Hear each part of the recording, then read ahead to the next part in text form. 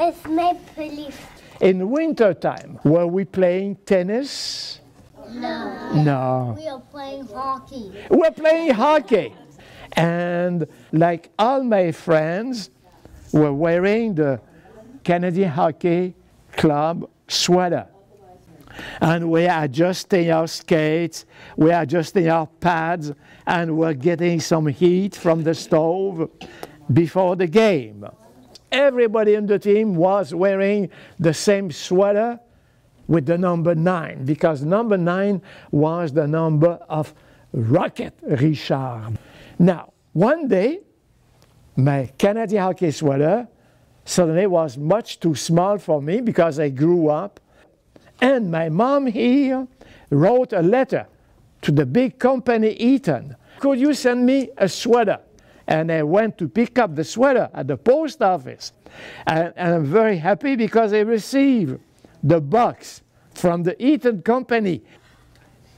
I was very disappointed because instead of sending me the Canadian hockey sweater, they sent me the Maple Leafs sweater. And I tell my mom, Mom, I cannot wear that.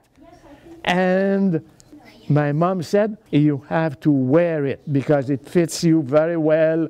So I had to go to the skating rink when all my friends were wearing a number 9 Canadian hockey sweater, and I'm here with my Toronto Maple Leaf sweater. I could not play because I was wearing the wrong sweater. And suddenly, I jumped on the ice, but there were already 5 players. The referee blew the whistle and gave me a penalty because I crashed my stick against the ice so hard that I broke the stick. And the referee said, Roch, you're a very bad boy. And he said, take off your skates and go to the church and go and pray to God and ask God to forgive you.